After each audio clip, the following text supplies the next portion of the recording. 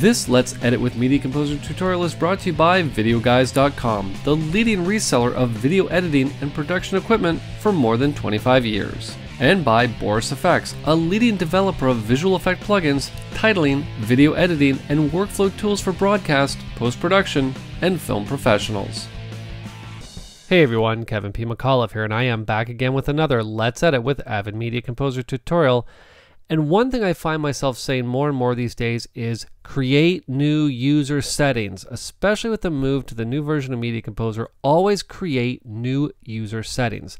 In this lesson, I want to talk specifically about user settings, not so much about creating user settings, because that's fairly self-explanatory, but more so how you can get in and borrow settings. I say borrow, it's more or less taking with the intention of never returning those settings, maybe from a previous version of your settings or even from other users, to take the best of their settings and make them your own.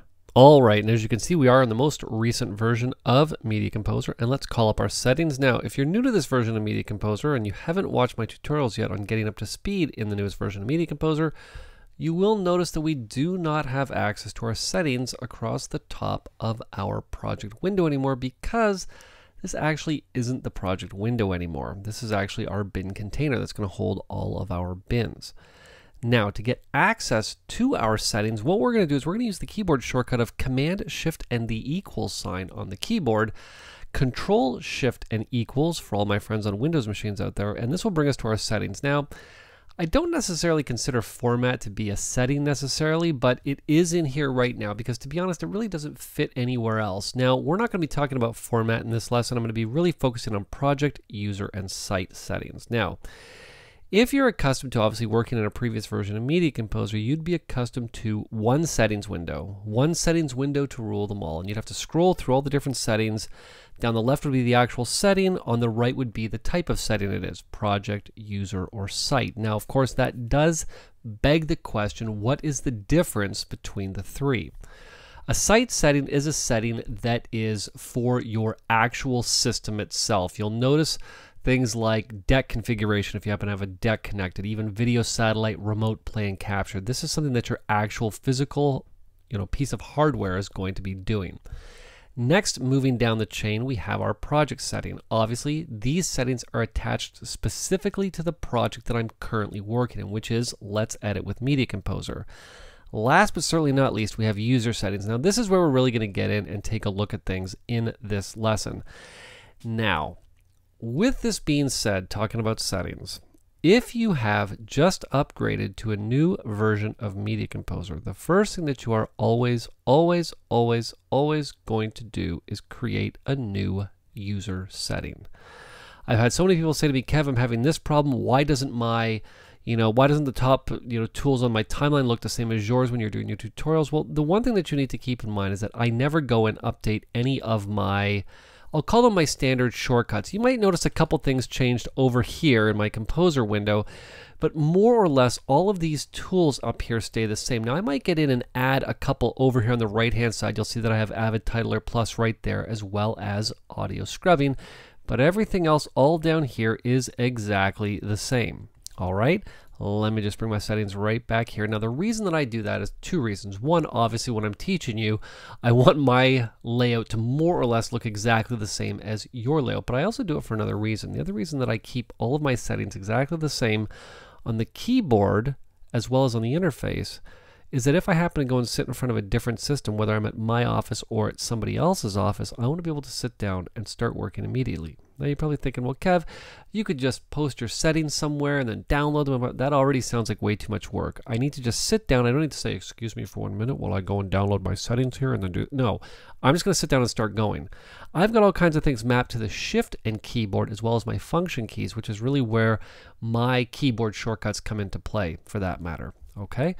Now, let's just create a new user setting for the sake of doing it. I'm just going to drop this down. You'll see I've actually gone through a few new versions of Media Composer because I have Kevin P McAuliffe, KPM, and KMac, and we're going to create a new user profile. You'll notice that you can also import, export, or update user profiles from here as well. Now, this is going to be Profile Man. Okay, so Profile Man's settings, once I say go, is going to reset our settings back to scratch. This is exactly the way the system looked when it was first installed. Now, let's just have some fun with this. What I'm going to do is I'm going to come over, I'm going to open one of these bins. Doesn't matter which one. Let's open our Primat Studio bin. All right. Now, I'm going to talk specifically about our bin settings here for just 1 second. You'll notice that we have 1, 2, 3, 4, 5, 6, 7 bin settings here. Now, these bin settings correspond directly to the bin settings. Now, I say bin settings, they should be bin views that we have here. They're bin views, not bin settings. We can obviously switch back and forth between any one that we want. And if we come in and we add one, I'm just going to call this, KPM, just for the sake of calling it something different, you'll notice that that setting is added right here. Okay?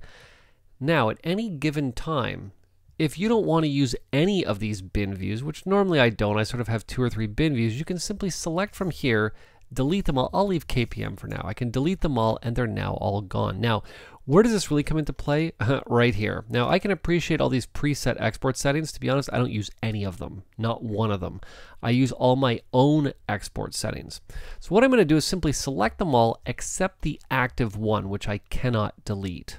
Okay, and I'm going to delete those. Now, what's also cool in here is this is where you can get in and see different workspace views, and at any point, if you need to get in and see what any of these settings actually are, you can simply double click on them to call them up. Now, here's where a lot of people sort of start to give me backlash with the whole creating new user settings, because people say, well, Kev, I don't want to have to rebuild my user settings, each time I have to create a new user. That's why I don't bother doing it. Well, that's an excuse.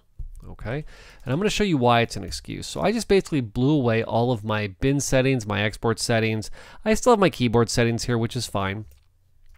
And what I'm going to do is, even though I've created a new user setting, I can still bring back some of the old settings I had in a previous user setting. Now you'll notice if I select a bin, I press Command or Control and O on the keyboard, this lets me open a bin.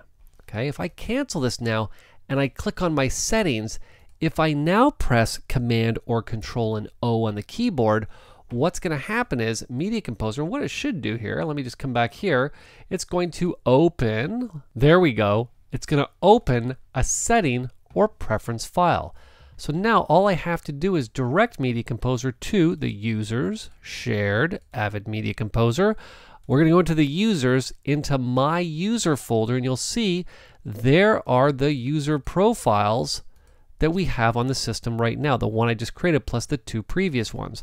So let's go back to my one from September 7th here. I'm just going to twirl that down. I'm going to grab that XML file and I'm going to say open. And now if you see, what Media Composer has basically done is it's opened up all of the settings in one window, just the user settings, keep in mind. So for example, if I wanted to take the bin settings from here, the bin view, I keep calling them bin settings, the bin view from that KMax settings and drag it into this user profile, I can do it just like such, and you'll notice that it updates immediately. I can take export settings, for example, and do the exact same thing. Now you'll see, do I want to add these settings to the current settings, or do I want to use them to replace the active settings? I'm just going to add them in there like such. Okay, so this is now how we can get in and start dragging the different settings that we have set the way that we like from a previous user setting into this current user setting. So this way we have little to no downtime, and you now have the ability to, I'm not going to say steal, but to borrow some settings from other editors that you work with, stuff that they like, so that you don't have to get in and rebuild these settings yourself. Alright, now as we're wrapping up, I want to remind you to check out our sponsors, Video Guys, for all of your Avid software and hardware, as well as thousands of other products that you can check out over at videoguys.com.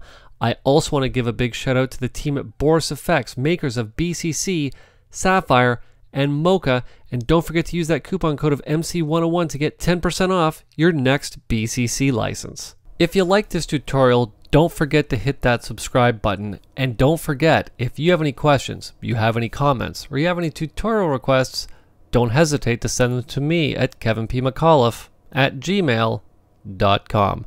This has been Kevin P. McAuliffe. Thanks a lot for watching.